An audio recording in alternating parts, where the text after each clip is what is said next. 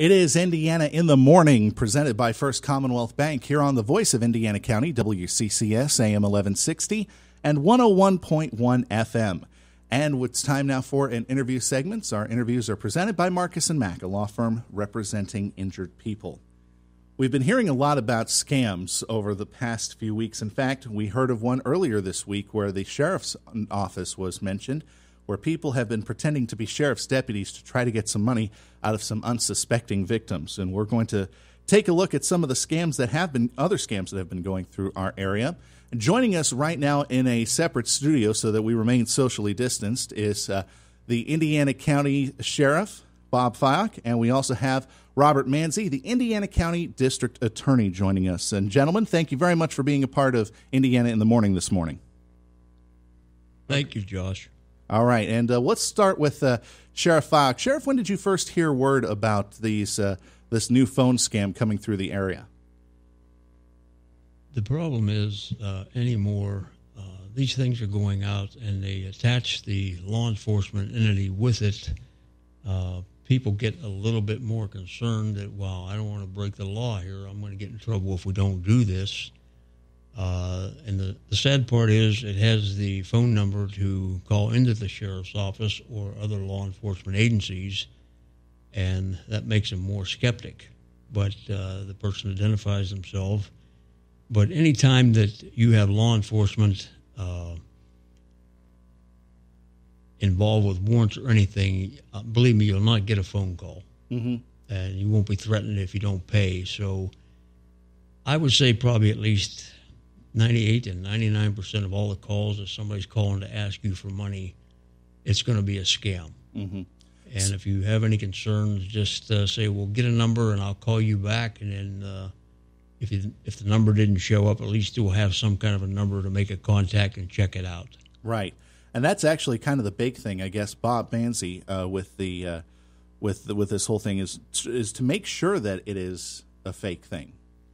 Oh, absolutely. You see these scams come through in emails, text messages, phone calls, and one of the easiest ways to deal with it is simply to say, let me have a number to call you back, or send me something in the mail so that you can take a look into it. There's been so many good people who have lost money to these scams, and when they do lose money to scams, they feel embarrassed, they feel angry, and they don't really want to share the information. But what we want to do is bring that information out to the entire community, because our goal is that there are no victims to us. We want to deal with it beforehand, before people are victimized, because unfortunately, once you share the Visa gift card number, or once you send some sort of money over a money wire or money order, it's gone, and there's probably no likelihood of recovering that funds.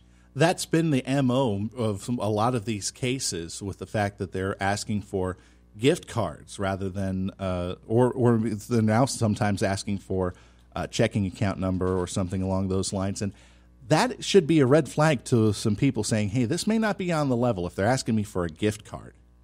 Yeah, absolutely. That is a huge indicator. If they're asking for gift cards, if they're asking for your checking account information, if they're asking for money orders, I feel pretty safe to say it's a scam. So you mentioned some of the things that we have to do, just kind of listen for those things. But there are also quite a number of variants on this telephone scam that's going on out there. I mean, we've heard one variant being the sheriff's department saying there's a warrant out for your arrest. And we'll get back to Sheriff Fyock in just a bit. But there's also other variants on this, like we keep hearing about the grandma I'm in trouble case type of thing.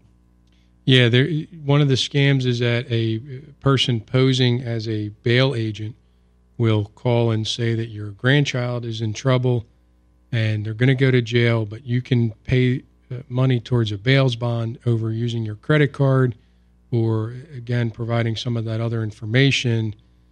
Meanwhile, the grandchild is at home playing video games and isn't in trouble. So those are situations where, the first thing to do is contact your grandchild, contact that person in your family, see if they're okay. If you have questions, call law enforcement. Law enforcement will certainly share the information and will be looking to help. Mm-hmm. And even further stepping back is watching what information that you're sharing especially on social media, that's where they get a lot of this information from. We share so much information online that the scam artists are able to look up your profiles, find out that information, find out where you're at, where your grandchildren are at, where your family members are at, and try to use some of that information as if something truly nefarious is going on. And you just want to be careful with that. And again, you just got to trust your gut. If you feel like it's a scam, it's probably a scam. We're talking with Indiana County District Attorney Bob Manzi and Indiana County Sheriff Bob Fyock about a recent scam that has been going through the area that has involved the sheriff's office. Sheriff Fyock, I want to let's clear up some misconceptions. First off, if there is a warrant, you said that if there is a warrant out there, the sheriff's office will not contact you over the phone. I'm just saying that if there is something for something as small as a parking ticket or anything like that, if there is a warrant out there, does the sheriff's department get a hold of people, and how would they do that? Not usually. If the thing was a legitimate warrant, we may try to call, but usually we will go to the residence or wherever that location might be, a place of business.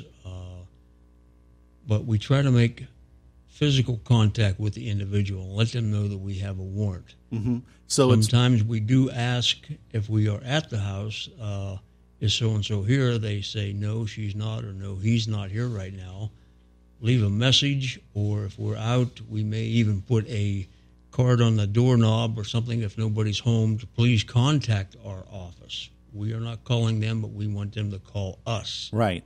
And who knows, it could be just a problem at that point that just needs straightened out over the phone or something like that. But again, the sheriff's department, if they have to serve a warrant, they would much rather do it in person rather than over the phone.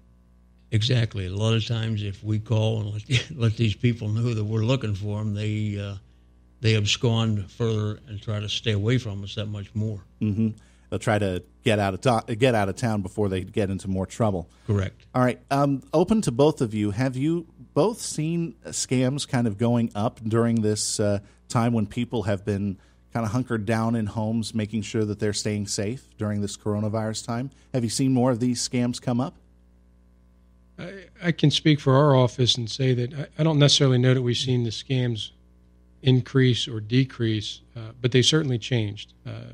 The scam artists are at home. Their job is to find a way to scam you out of money, and they're going to try whatever's new going on. So there's certainly new scams that are going on because of the COVID virus that's happening. I know that we're seeing new scams. I don't necessarily know that we're seeing an increase or decrease. Okay, so it's not the number, but the techniques have changed, or the story changes. I'm sure that you probably have heard some coronavirus scams out there. Oh yeah, I mean there's now that you have the coronavirus and there's so much information and some better than others out there. We're certainly seeing some scams going on in and about that. When they had the stimulus checks coming out, we had problems there. There's scams regarding testing and products. I know AUSA Scott Brady is doing a fantastic job with his task force looking into COVID-related scams in our county and throughout western Pennsylvania. So, unfortunately, in a time of stress, there are still people that are trying to take advantage. We have talked with the U.S. Attorney before, and that's maybe a point that we'll follow up with him on, seeing if there's been any sort of increases or changes to what we're seeing out there as far as these scams go. But again, the best piece of advice that if you do receive one of these calls, get a hold of the local law enforcement immediately. Don't wait on it, right? Absolutely. The more information that we have, we may be able to share that and protect others from becoming victims. Simply giving a call to your local law enforcement agency, letting them know what phone call or text message or email you received might save you from losing thousands of dollars just to learn, hey, that's a scam that we're seeing. Don't reply to that email. Don't call that number. Make sure to protect yourself. Would that information also be used maybe as evidence if you were to catch up with these potential scammers to prosecute? Absolutely. Absolutely. Unfortunately, a lot of the scam artists in these phone call situations, they're not local. They're outside our area, but we we will share that information with our law enforcement. We share that information with AUSA Scott Brady's office. Our goal is to work together in law enforcement to catch the crooks that are doing this. Sheriff Fyock, do you think we need to add anything to what we've been talking about today as far as these scams are concerned? Well, I think the main thing, Josh, is the fact that, like Mr. Manzi said, if your gut tells you something don't sound right, don't go for it. We need people to be out and be proactive so we don't have to react to this kind of situation. Rather than spending $10 or $15 up front to try to get other information, rather than somebody turning around and losing thousands of dollars, it's worth it. Yeah. And if it takes a couple minutes to get something straight, to call law enforcement or some other person that may be in contact with this individual, have them make that call to whoever they need to. We did have the one incident, the grandmother received a call here. This has been a good while ago, but like Mr. Manzi said about calling the grandson had been arrested, he's in jail. Well, the grandson was sitting in the living room with his grandmother. Wow. And, I mean, these people just don't care. And a lot of this stuff is coming even from out of country rather than just in Indiana County. You just never know where these calls are going to be coming from. Right. And, in fact, if you had the number where the call came from on your phone or whatever, save that. Do not delete it. That could be a key bit of information to help prosecute the case. Mr. Manzi, anything else you wanted to add?